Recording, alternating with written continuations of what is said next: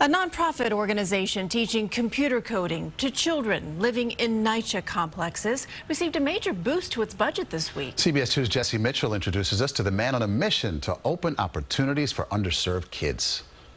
Across the street from the Amsterdam houses on 61st at West End, a class of neighborhood kids learns the Hood Code. Who wants to share a project they completed? Jason Gibson founded Hood Code 5 years ago and now serves 70 students each week across 3 NYCHA-connected locations. How do you make coding interesting for kids in this neighborhood?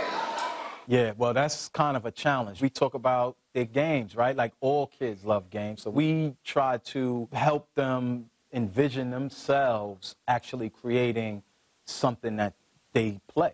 His efforts earned him the $200,000 David Prize this week, awarded each year to 5 individuals working to create a better and brighter New York City. The funds will help Hood Code serve kids in more complexes and hire more instructors like 16-year-olds Anthony Zeller and Christopher Glaspie, whose older sister took classes from the program. One day she was coding and I seen it on her computer screen and I was like, what is that?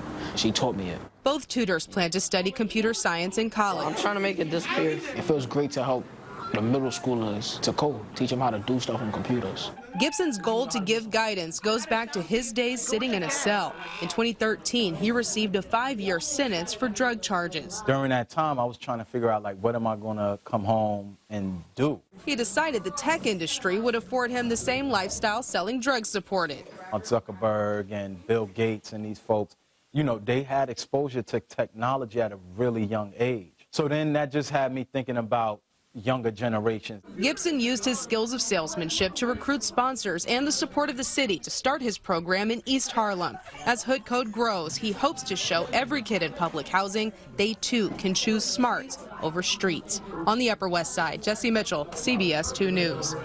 A great turnaround. Yeah, I feel like Fantastic. coding is like one of those essential skills that our children's For people generation younger than us. are really going to need, Yeah. like, just to get through life. Absolutely.